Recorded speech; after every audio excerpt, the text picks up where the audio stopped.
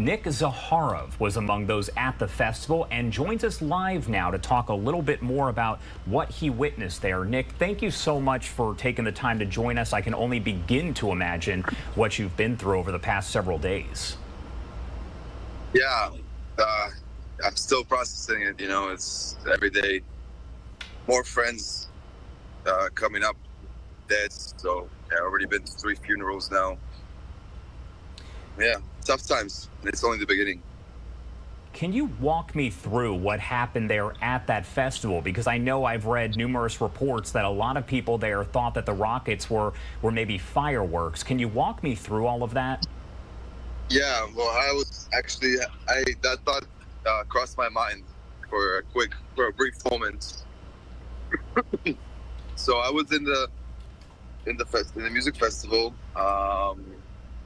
watching one of the most beautiful sunrises I've ever seen, enjoying, rejoicing, peace and love and unity through the dance floor.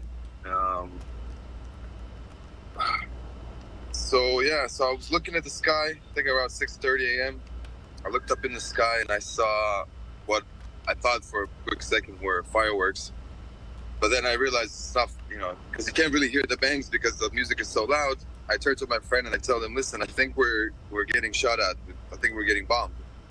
As soon as I said that, the music cuts off and then, you know, chaos erupts. But we get on the ground and, you know, that's how messed up the situation in Israel is, that I was like, okay, well, there's rockets.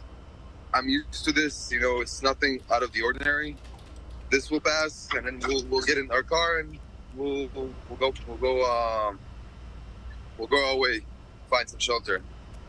So everybody at that point is rushing towards the exit. You know, we gather our stuff while getting bombarded, and then, you know, we're trying to find our car. We couldn't find because there's so many people. I told my friend, listen, guys, I think it would be better to just relax here for a bit. There's probably going to be a traffic jam. Being close to a car at that moment isn't the most ideal situation. So we just literally were chilling under heavy rocket fire for about 30 minutes. That's when I heard a different kind of noise, and I heard the sounds of gunfire. I turned to my friend. I told him, okay, listen, I think it's time for us to leave. We got into the car, started driving towards the exit. That's when we saw a huge traffic jam. Both roads were blocked off.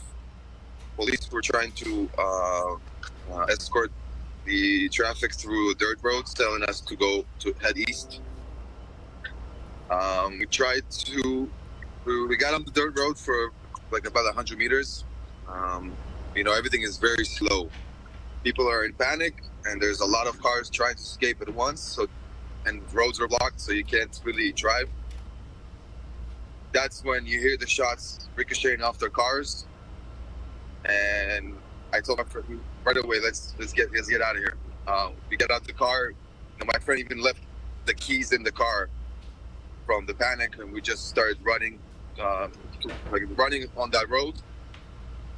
For about 20 to 30 minutes, we were running. While getting shot at from all directions, you know, total mayhem, hundreds, thousands of people running from every direction. We got away for about, and then we got up on a hill. I tried to look back to see, I couldn't see really anything. Couldn't see the terrorists, you know. Also, I think it was, you know, a lot of stress, so you couldn't really understand what's happening. You know, I looked at my friends. We were all shocked and panicked, and I just gathered them and I said, listen, guys, we don't have time to fear the situation we're in. I didn't understand the magnitude of it, but I understood that we're in war. And I just said, this is the time for us to stay calm. There's no time to fear and no time for panic. Our objective is to keep moving and to survive this. And so I opened up the map, and we started heading east away from the border. I think it was around three hours that we were just walking through fields, through different terrains. orchards, fields, farms. We got to a barn, and that's where we found some shelter and some water. That's when I looked up online to understand, and then I realized that this is no joke and it's actually happening. I realized we were between 3 towns that are actually conquered at the moment by Hamas. Trying to call police, trying to call any sort of authority, no answer at all. Total desperation. You know, the worst is going through your head, but trying to keep calm while people are just losing it from left to right. Yeah, we were there for a couple hours. People, you know, we finally got a hold of somebody, just told us to stay put and not leave the place, find shelter, find the hiding spot. We waited there for a couple hours as well. You know, talking to people, talking to family, trying to understand what's happening in total chaos. Nobody understands. Nobody can even, you know, comprehend the situation we're in, because it's it hasn't happened for 50 years. You know, it's nothing. You know, it's like the worst thing you can imagine. And yeah, after that, there were ordinary citizens that from the towns nearby that understood the situation and didn't wait for nobody, and just got in their cars and their trucks and started driving towards the scene and rescued hundreds of people, including myself and my 2 friends. We got to a different town right by, close by. That's when we found shelter, and they gave us some food, some water, like literally like war refugees. It's the first time I saw any sign of our military, and it was like 2 kids, you know, 18-year-olds, 19-year-olds are just more afraid than me, just have weapons. Yeah, that's after that. About an hour, we got a bus that took us to a bigger city that's safe, and from there they picked us up. Our family picked us up, and we got home. Listen, my story is nothing compared to what I've heard and what I saw, the images and what I've seen in the past few days. You know, people live through literal nightmare, and there are some are still living that nightmare, kidnapped in Gaza. Friends that I know, people that I've danced with, are in Gaza right now, either getting, I don't know, I don't even want to imagine what's happening with them, if they're still alive. And as you're telling me the story here, are you really able to process it? We talked, you know, off the top, you kind of said it's been difficult to, because it's been less than a week, and what you experienced was, there's really no word for it. I want to say traumatizing, but that's a severe understatement. So have you had a chance to really process any of this? Yeah, I really, you know, I don't want to sound like some sort of brag or anything, but I'm really happy with the way I handled the situation, the way I acted there, the way, you know, I've seen people there that are just losing it, you know, from panic attacks. You know, I'm encouraged by the way I acted, and it's difficult. My heart goes out to all my friends. You know, I've been to 3 funerals already. It's just like a broken heart. You know, in the morning, it's difficult. At night, it's even worse. And in the middle of the day, I'm just trying to keep myself busy.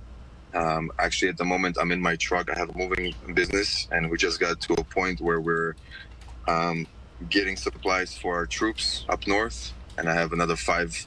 This is the one of 5 destinations that I'm headed for. And yeah, you know, anything to do is to help this situation for me is my therapy. You know, to lift people up, to lift my friends up, to stand united, you know.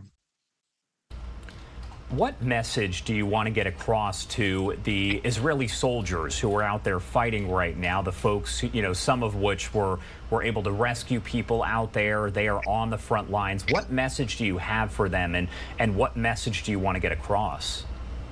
Yeah, some of them are my friends, my actual hometown, friends that are right now on the front lines. Israel is with you. The world is with you.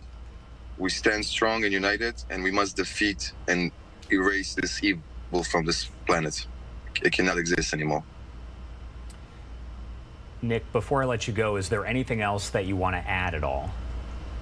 Yeah, I want to add to the American and to the Canadian people watching. These are difficult times, but we as a global human society must stand strong together, defeat this kind of evil, and we cannot stay silent and let this sort of evil exist in our world. It's just unbelievable and unprecedented. This has to stop and must be terminated. Nick Zhiharev, thank you so much for taking the time to join us here. Again, I know you said that you feel overall fairly fortunate, your story not necessarily comparable to what other people are experiencing, but that is obviously a horrible situation there to have to go through, and most of us cannot even begin to imagine it. So thank you so much for taking the time to join us. Thank you, brother. All right, everybody, take a live look here from one of our cameras showing Gaza right now. You can see overhead, we are now in day 6 of this war as Israel is at war against Hamas. We know Hamas did do that surprise, unprecedented attack. And what you're looking at right now is that live view over Gaza. 2,600 is the current death toll. We do know that death toll is expected to rise.